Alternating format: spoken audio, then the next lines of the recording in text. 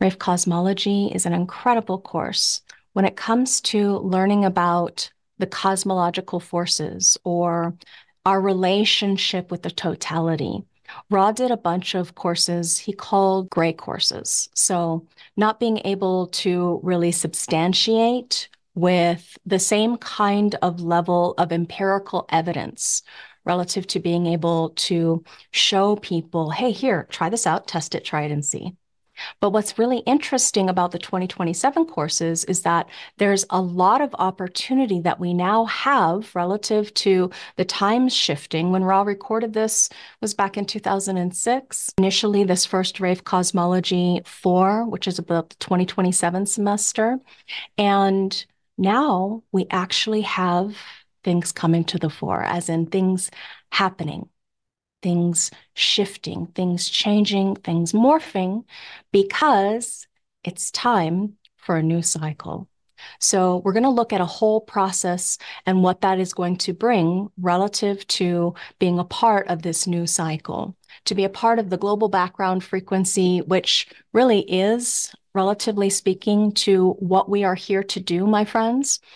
We are the Maya, each one of us, a little tiny fragment, a speck of stardust, animated in form, breathed into life. And we're going to look at a very detailed way that the nature of our cyclical process, our developmental process as human beings, comes to the richness of a lived experience. So it's one of the, we'll say, least practical as far as Plutonic history, but relative to you now here being with me and studying human design, if you're a geek like me, you're in the right place. This is going to bring a fascinating richness and a depth of truth, because I'm going to give you a secret key for you to be able to connect up with this particular time of all of our lives, which is very exciting. It only happens once every a little over 400 years that we enter into a new cycle. And guess what? It's actually having an effect on us, this societal structure, in April. Everybody's saying, oh, 2027, that's when everything's going to. Yeah, but the first entry point of Pluto into Gate 41, our start codon in our genetics, actually happens in April. So we're going to take a look at a chart. I ran a chart of somebody, whoever is going to be born at right when the clock strikes, midnight in Sedona, Arizona on April 12th. And we're going to keynote what that particular child born into the world is going to do for his life's work or her life's purpose, or they in this time and age. So if you're enjoying the materials, I warmly invite you to subscribe to wherever you find this information, or investigate deeper, jovianarchive.com, IHDSschool.com. Those are the official source places, and you can verify that your professional has been certified on the IHDSschool.com/professionals. Okay, now we're going to get into a quote from Ra. He says, the nature of the rave is what we're going to discover in 2027. So, and at the same time, the consequences of the transformation, of the evolution that's going to take place, the consequences of what is going to bring us and what it's going to mean to us. So a lot of the quotes that I'm going to use today are going to be from semester 4, The Nature and Mechanics of the Rave. Now, Nature and Mechanics of the Rave actually happens to be 11 different classes. You're in the Plutonian interregnum. And I'll give you more information about where to find further detail. There's a whole 5-hour course actually on this particular topic. So it's more of an introductory lecture. And the first step about understanding the Plutonic interregnum is actually to study, surprise, surprise, Pluto, the magic and the influence of Pluto. Pluto standing for truth, transformation, and psychology in our human design system. So in 1781, most of you who have studied human design, there was a tremendous shift where we went from a person, a human being, who was born with 7 chakras. The Hindu Brahmin chakra system is a study of that. And we shifted into a new kind of transitional human being. Did you know that you and I are actually not what we would consider to be human? If we were to take one of us and put us back before 1781, we would be a fish out of water. We'd be tremendously uncomfortable because they were not like us. So this 9-centered human being that we are right now, we're still mutating. We're still processing, we're still digesting, and we're still evolving. We're in the evolutionary process. Ra would call us Homo sapiens intransitus. That's what he landed on, Homo sapiens intransitus, because we aren't fully developed as that 9-centered human being. 7-centered, when we begin at the beginning, would be 90,000 years ago. But in 1781, this 7-centered creature, chakra, we'll say, use the right terms for back then. Now we have this shift into the 9. And the 9 is an incredibly important number to contemplate. See on the right-hand side, we have our rave body graph. And this is something that was never seen before. Uru Hu put pen to paper and drew it out and put all of that information out into the world to be known as the human design system. He was actually given the design of forms. And so we're looking at an evolutionary shift or a change, each of us morphing into something even now as we speak. Mutation requires heat. The energy within us. Have you noticed that the solar flares much more intense? Mutation requires heat. It's not just our planet that's warming. The entire solar system is warming. So mutation requiring heat, as well as an explosion of a lot of different kinds of substances that we put into our body, food, that enhances the mutation, as well as food is information, and information is food.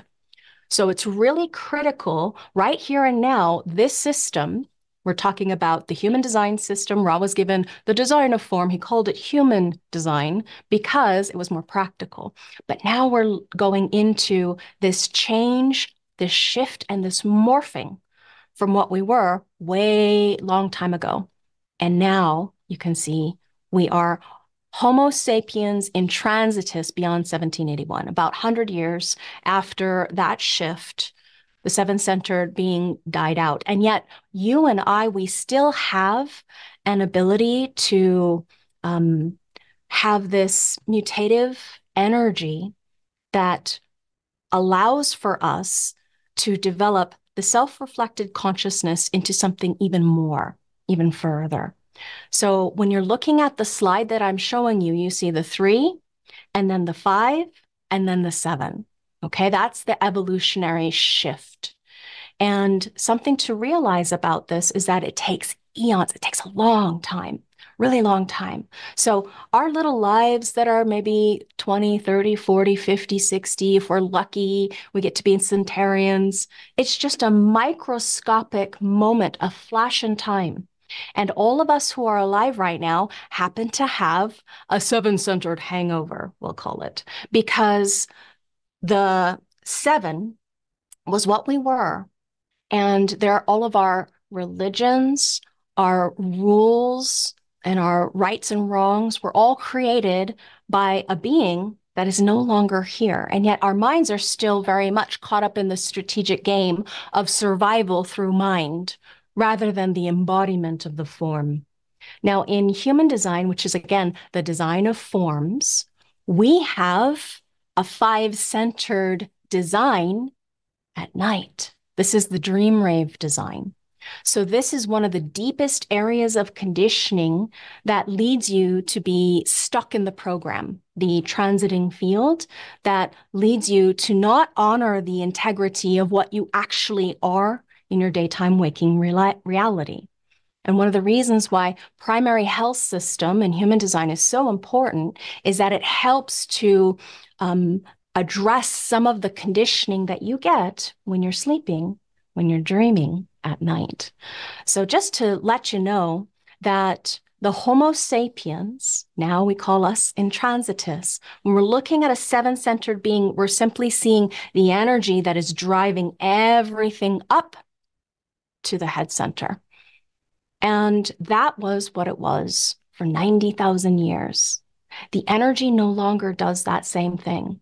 What the energy does is it also moves between other centers, particularly from the ajna, you can see it here at the third eye, over to this newer developing awareness function we call the solar plexus. So it's over here on the right-hand side. You see this in this design here, we have it reversed. The colors are reversed.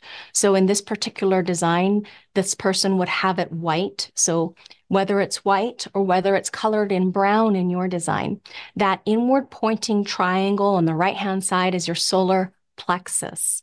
And that right there has a back and forth energy. Just going to grab my drawing tool here. Back and forth energy between ajna and solar plexus. This back and forth energy between ajna and solar plexus is helping to further the mutation of the solar plexus. So solar plexus is what is currently mutating. And that's the reason why so many people are so emotionally volatile or up and down. There's a lot of energy being pushed over to the solar plexus. The root is trying to stabilize the solar plexus, while at the same time, there's energy mutation within each of our individual bodies as we are here right now being mutated, as well as every single child that is being born moving forward, particularly as we see when Pluto enters into gate 41, the start codon of our genetic potentials. And that's happening April 12th in 2024.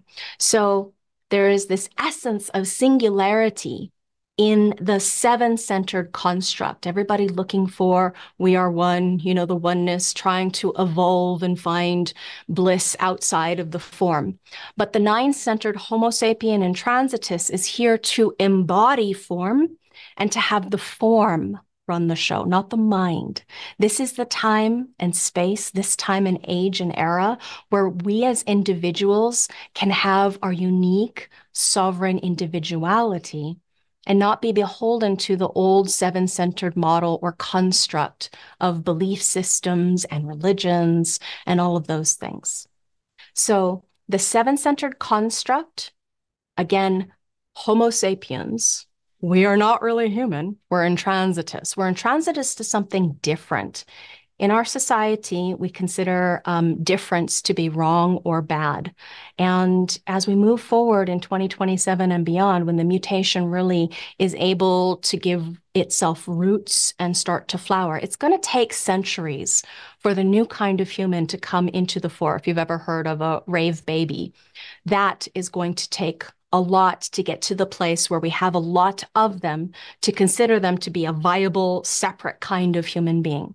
So when we look at the seven-centered religions in the past, they are not going to have any connection to that. We still do. We still do as human beings. We have the morality of right, wrong, good, bad. Really, in human design, if you study it, you just see it as a this and a that. There is a place for a lot of different variety or difference because this is the science of differentiation, and here's where we study it. Finding oneness, as in oneness with the greater all that is or totality from not inside the body, but outside the body was the aim and goal that people had. When we look at a basic body graph and you split apart the chart and you see the conscious personality and you see the unconscious design, you'll notice that they're very different. We are a binary construct now with this human design body graph. You can start to read that map and understand how you are here to be able to be unique and different. So strategic was the way, seven-centered way for 90,000 years. Everybody, their mental processing, very strategic, focused on what you could see, what you could smell, what you could taste. So it was very strategic as far as its cognitive potential.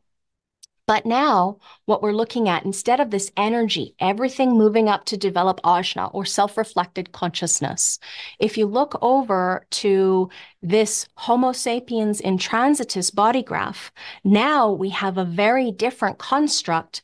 And the reason why the body graph looks the way that it does is because there's a lot more, let's call them neuronal networks. There's a lot more relational dynamics, channels between these centers that are having a fixed relationship with other centers. So one of the questions that came in just now through Instagram is, why is the spleen over there? It's on the wrong side of the body. Paraphrasing. It's because we need to have that split off for you to see the older area of the body graph, the construct that used to go right straight up the middle. We had to split it off in order to show you the relationship between the new solar plexus center and to be able to have the relational dynamic of those channels be easy to read. Okay. Now the splenic center, it's a center. It's not just the splenic organ, the spleen organ. It includes the entire immune system. So in reality, if I were to show you where's the spleen awareness at, it's in your entire body. The entire, all of these tiny little things inside of your bones, you know, the marrow, not just the lymphatic system and all of the lymph. So you see, that is the reason why. So we could see the mirroring effect of having a fear for survival and a fear or a nervousness about one's emotional and social relational context. That's the solar plexus. So I'm going to read a few things from Ra here because I really want to make sure that you're very clear about things. As far as I can tell, he says, in 1781, Homo sapiens came to an end. That's clear to me. And I would call this form now Homo sapiens intransitus. In the beginning, when he recorded it, it was interregnum. He wasn't really clear yet. But now we call it intransitus because that's what he landed on, because it's neither this Homo sapiens nor the new rave form that is going to be evolving in 2027 and beyond. Now, it's no longer human in the traditional sense of what human is. It, meaning us, meaning we, meaning you and I. Yet, it is not fully what it can be. What is it? It is intended to house. After all, this is a medium for the transition of life's direction in terms of the evolution of humanity. Okay, so strategic seven-centered religions, the morality of right and wrong, finding oneness, everything about our life is borrowed from that seven-centered homogenized construct. It's not us. And from the perspective of this Homo sapien intransitus, to free ourselves from getting away from the power of the mind, we have something very simple, very easy. The ability to have a strategy and an authority and our deeper layers of our, for those of you who are projected particularly, for those of you who are studying psychology, our motivational frequency. It really is the thing that protects us as projectors. So this is a different form. It's not about mind, not anymore. It's about solar plexus awareness, emotional intelligence. So in this slide deck, you're going to see a lot of things that show us why it's so difficult for human beings to have this coming to truth moment, because they're stuck in that seven-centered model.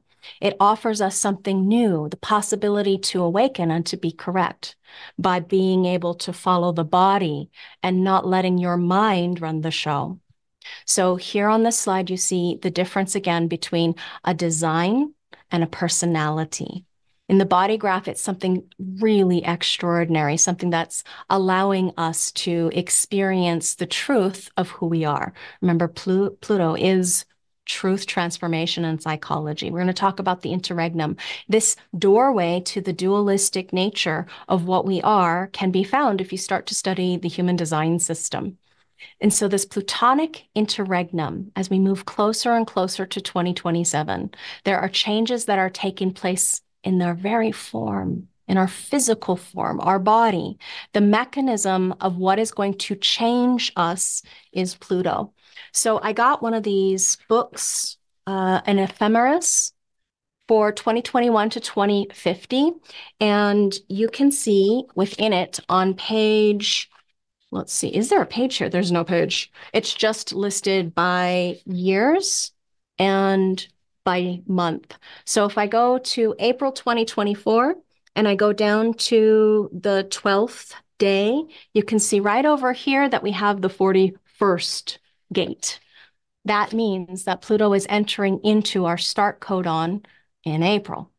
And so this Plutonic interregnum is going to be part of the process of what is closing down the old style of living and being and entering us into ushering in a new era where we're going to have a new way of being, a new cycle that is going to bring a totally radical, shocking shift. Changes are afoot, and it may be stressful and uncomfortable, but so long as you have your decision-making strategy, you should be able to weather the weather, no matter whatever happens.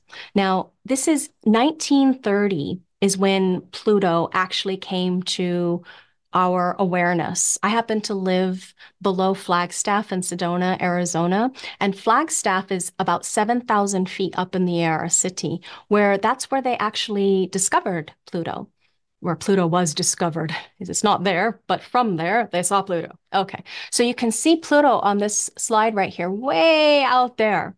And we have a person who discovered it, Humbug, and he was the discoverer of Pluto.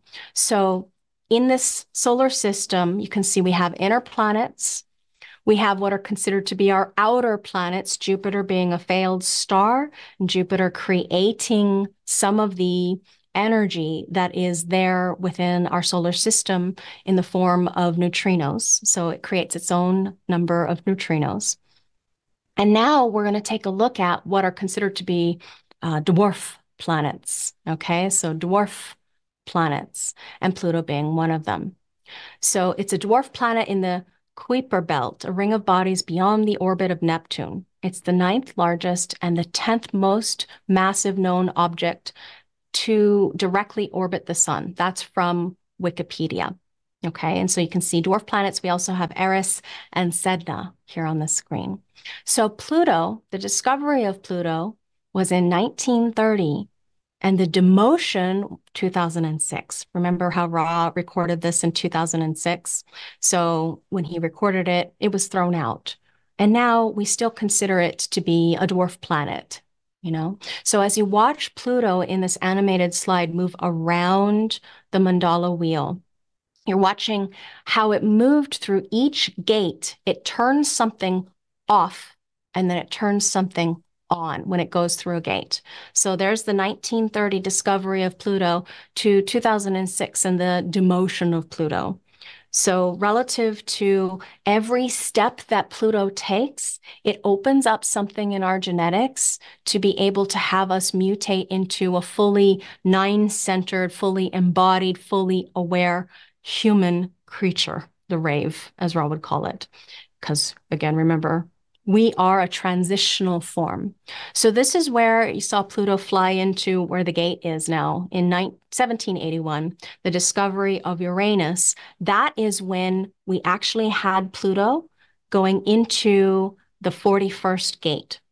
So I wonder what kind of discoveries we might encounter as Pluto again moves into the 41st gate. We can already look around and see how different our reality is. 1781 began the industrial age. And as we're moving forward, we could think of it as the information age because of look at our technologies. AI as an example, internet as an example. The ability for us to evolve as a species, again, as I mentioned, because we have a diversity of not only food, but information to take in, and the increasing of the heat of our solar system, the sun, giving off more heat, all of the planets warming up, including our Earth, that facilitates our energy body and our physicality to mutate. Heat mutation requires heat. Heat facilitates mutation. So for those of you who are joining on Instagram, if you want to see the slides, please go over to the YouTube page, Human Design System, and you'll be able to find the slides that I'm sharing as well. All right, so the discovery of Uranus. This is an experiential way where we have the 41st gate. I happen to have my sun at the home, the center of the human experiential way, the 30th, my personality sun. So the seven-centered process of the human experiential way, the fate, handling fate, dealing with fate, was very much a part of this process of evolutionary evolvement, or the development of our imagination into new experiences. So here with Pluto and the initiating or start codon, you can see again that it's going to be moving into that very soon, just briefly, and then it will retrograde back out. But the first of the children who are going to be born with this new initiative, you could say, because that actually happens to be one of the channels that is activated during that particular day, April 12th, 2024. And so this vast Plutonic cycle that we all find ourselves caught up in the wheel of, the ability for us to have this evolutionary process, we stand on the cusp of a very exciting time. It can be very uncomfortable to face so many changes so quickly. So that's again why I say, take a deep breath, come back home to you and yourself. In 2027, as you see, the Ides of February, it actually happens to be on my birthday, that Ra declared the complete cycle is going to be finished. I'm going to go back to that slide here. Right here, when we have Pluto, the unconscious Plutos of those who are born at that time in the 41st gate, line 2, and the conscious Pluto in 41, line 5. If you've studied the hexagrams of the Rave I Ching, you know that the first line is the start or the foundation of a process. The 5th line is the furthest differentiation of that hexagram's process. So when the Pluto, conscious Pluto for this human being goes into that area of the body graph, this is when we have the uniqueness of the ability for this Plutonic interregnum to be complete and to see the new Rave babies being born that have embodied that mutation. So again, the Ides of February, February 15th, 2027. So this discovery of Uranus, 1781, all the way up to 2027, you can see, putting it all together, the channel of struggle, design of stubbornness, the channel of mating, a design focused on reproduction, the channel of inspiration, a design of a creative role model. And then if we put them all together to keynote this as one thing, we're looking at the struggle to create a new model. Now, if you look at this graph on my slides, you're going to notice how many people are actually in the world. See, at the end of the World War II, we had that baby boom. Now you see how many people were up at 8 billion now, a lot less people 400 plus years ago than we have now. Mutation also requires diversity. And so relative to us being able to birth a new kind of human, you're going to find that after that particular evolutionary process, the human species is actually going to be on the decline. You can already hear about it in many different countries where they're continually worried about their young people moving and not coming back and the birth rate being so low.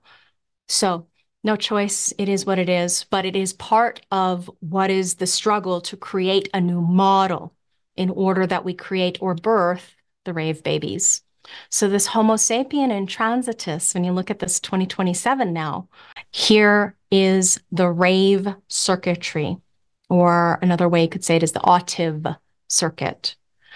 We as a species are not going to have the same kind of vital survival force because of the breakdown of one of those channels, synthesis, a design of sensitivity. And it's one of the reasons why PHS is so important, primary health system, for those of you who are new. When you're looking at this slide, you can see, relative to what I've got over on the left-hand side, the design sun, earth, and the nodes. That's where we find the control panel for our primary health system. And following your primary health system is what is going to allow you, if it's right for you, when it's correct for you to experiment with this, it's going to allow you to let go of some of that really crusty old conditioning, the challenges that you're faced with because you believe the amplification and the distortion of your mind's process with a body that's really stressed out. So at the end of a 7-year cycle of deconditioning in human design, you literally end up with a body that's more relaxed. Ra's promise to you that you will also see, with his guarantee, your motivational frequency without any question. It's one of the clear ways that we know relative to facilitating the awakening of a human creature, to give them tools to experiment with in order to help us survive with awareness, with correctness in this coming future. There's a lot of chaos in our human construct right now. And a lot of that is going to start to fall away. Thank heavens that we no longer will be having the design of what Ra calls killer monkeys. Not that we won't still have issues or challenges or problems related to that. It takes a while for, the people who were born before 2027 to die off, unless we have some kind of catastrophic event, obviously. So again, here's the Homo sapien intransitus on one side of your screen, and you can see the rave design on the other. So I'm going to read another quote from Ra because I want to make sure that I'm getting this across to you in his words. I'm just a messenger, him being the primary messenger, wanting to pass that on cleanly to you. He says, quote, "When 2027 comes, there are two things to deal with. We have to deal with our own possibilities in being able to close the door correctly as a species, and at the same time, our responsibility to an altruistic sacrifice in which we nurture the emergence of those that are intended to replace us." So it can sound kind of scary. Replace us? What do you mean? Remember, if you listened from the very beginning, that we are a Homo sapiens, a human in transitus. It's going to take centuries for the rave babies to be able to build up a populace to where they're probably publicly acknowledged as something separate and not something that is damaged. Unfortunately, a lot of the babies in third world countries will be exposed because they won't necessarily have the capability of being able to care for these babies. In our areas of the world, they'll probably be institutionalized. And so because they are designed to behave as a oneness within a 3 to 5 person construct, as an aware small group, within that unified awareness of the group being one thing, to have you as an individual stand on your own, sovereign in your own authority, is going to be something that isn't the same for these rave children. The rave children will find their wholeness within their group of like kind. So that's what he means by the thing that is replacing us, the evolvement of this human species. I know it sounds very science fiction. We'll see, huh? Nothing to do but wait and see. The current people on the spectrum of autism are, he would say, failed mutation, just that the form isn't ready for the fullest embodiment quite yet. There are a lot of benefits to being on the spectrum. Happen to be previously diagnosed on the spectrum, haven't gone since 10 years, as far as being in a deconditioning, fully immersed in the human design experiment. So what Ra is calling this industrialized age at the very end is the age of innovation, from 1930 when Pluto was discovered to 2006 when he recorded this. It's a very special time. I feel really pleased to be able to be a part of it. Okay, so now we're going to look at the keynote, a body graph, to talk about this time or this era as far as what it is. So we have the channel of discovery, a design of succeeding where others fail, failing where others succeed. Channel of maturation, a design of balanced and cyclical development. We also have the channel of acceptance, a design of an organizational being, and the channel of transitoriness, a design of a jack of all trades. In addition, that channel of synthesis, the one that's currently being choked off or squeezed because of the mutation, that's a design of being sensitive. So this is going to be what we're going to keynote now as far as this particular time in life. So if you look at this body graph, we could keynote it as to succeed or fail in a cycle of organizing transitory synthesis. That's what those decades were all about. And we're currently entering into a new era. In 1987, there was more to do with the, if you remember or recall, Ra's encounter with the voice, and a lot of different people actually had mystical experience as well. But he was the one that took the human design system and put it out into the world over the rest of his life. So I'm going to again read a little tiny bit from him. He says, "We see and appreciate the nature of human design as the most extraordinary thing about design is that this is an incredible synthesis. It's a Maya absolute synthesis of just about every this and that you can imagine. The esoteric, the exoteric, and from every tradition, from every point of view, it's all somehow put together into this synthetic construct. This body graph, one of the reasons why I love studying it so much and exploring it with my students. So there's the channel of synthesis again. For 1949, a design of being sensitive. This is the one that is currently getting shut down because of the mutation. 49 and 55 are actually both part of the mutation as well as the 59. And so when we look at the fatal dysfunction of this channel, as in the end or the death of this channel, if we think about what it fuels the mystical way. So that means no more pressure to be in the marriage contract or bond. No more pressure for contracts, really, or the giant schools and governmental structures that were built in the last era, in our time of the cross of planning. That fuel is actually shutting down. So the thing that supported us in the last 400 years will not support us as we move into the future once this channel shuts down, because there will be no fuel for it. There will be no energy for it.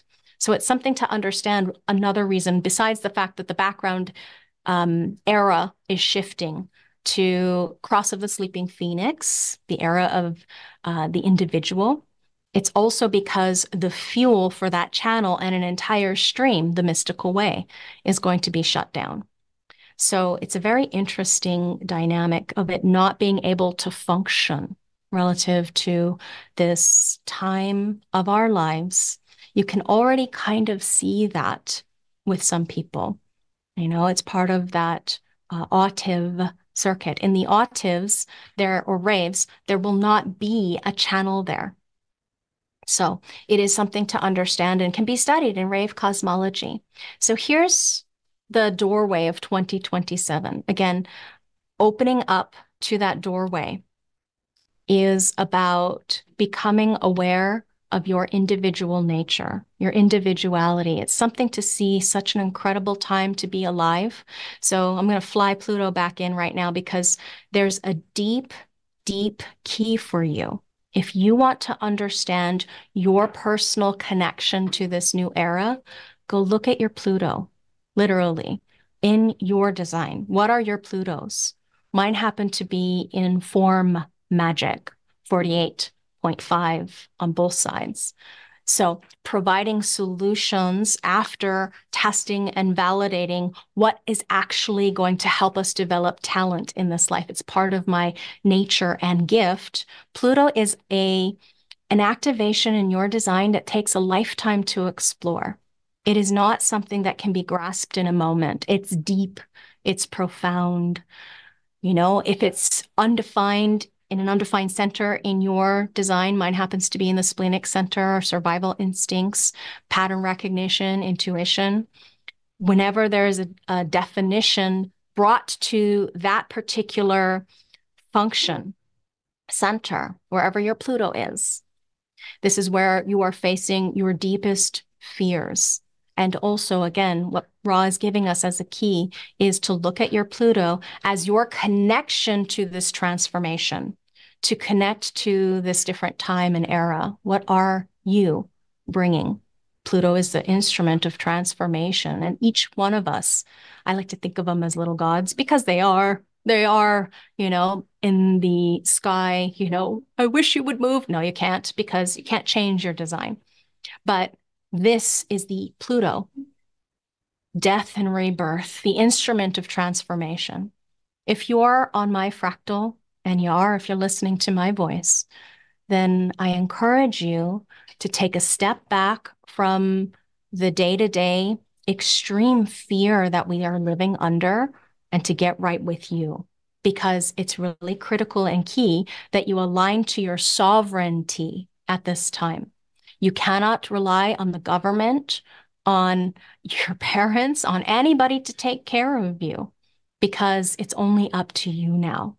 And so, relative to the empowered awareness of self, it is my desire that you entrain yourself to the new era, which is self-empowerment, to let go of any crutches that you believe will save you, because the only thing that you can trust is inside of you. I'm going to read another quote from Ra. He says, "Those of us in this form at this time who have the fractal have the most extraordinary privilege of all. It is to be able to finally and simply just be in the experience of life, to be free of the pressure of fear and survival, the lack of love and pain. There is only the correctness of our form. It is a beauty that is there for everyone, that fruit now. And there is no other answer. It is the only thing that will carry us into the future. You are the only thing that you can trust." So on your slide, you're seeing the material that we sourced into to create this beautiful presentation. Rave Cosmology 4, the 2027 semester, can be bought at jovianarchive.com. Closing the Door on the Nine-Centered Being is the name of the actual title. And I promised you at the beginning of this that we were going to take a look at a chart. This is the first chart I could run in Sedona, Arizona, where there is a child that will be born, if there is a child that would anywhere around this area. And you can see, if we were to keynote what this particular child, projector, here to advise and guide. Projectors are the advisors who can guide. You can see that it is a martyr heretic, a right angle cross of Maya, meaning their personal destiny is to empower the initiation of the perfected form to guide the organization in a logical way. Or it could be to recognize the initiation of going first into a new way of being, relative to the certainty of providing the ability to organize and accept the logical patterns, perfecting the form into the new Maya with their deepest, most transformational mental truth being about the ability to have the pressure to dream a new Maya. That's all we're entering into. It doesn't have to be scary, but we do have to come to this ability to accept ourselves and embrace and enhance our sovereign nature by allowing for uniqueness and difference on this planet. You are the only one who can do that because it's not about anybody outside of you trying to get them to accept you. It is about you accepting yourself first. And then there needs to be no argument or no desperately trying to prove that you deserve a seat at the table. You are valuable and priceless because you exist, and you're the only one that can love you. Love has to come from within before it is expressed from without. It is my pleasure and honor to serve you, my friends. If you're interested in learning more about this particular time and space, if you want to enter into the experiment, if you want to learn how to keynote, as we have just shown, perfected form, initiation, acceptance. What do these mean? Design of survival, needing to be first, organizational being. It's to organize and guide the initiation of perfecting form into a new Maya that some of us are going to be imprinted with. What if you have a cycle during that time? What if that's your birthday? What if this is your 30s, 40s, 50s? We all carry within us a multi-dimensional reality and being. You are not just that imprint, those digits on a screen. You are so much more. I encourage you to experiment and see what it's like for you to be the highest expression of your being. So to continue the conversation, if you want to go deeper into the Plutonic interregnum, I highly recommend that you check out this 5-hour audio course with Uru Hu. It's for sale at jovianarchive.com. Again, my name is Laveena Archers. You can find me at Laveena at IHDSschool.com, as well as Laveena at BG5businessinstitute.com, where I'm a faculty teacher at both of our official organizations that are responsible for upholding the original human design knowledge as it was given to us by Uru Hu. Thanks so much. Bye for now.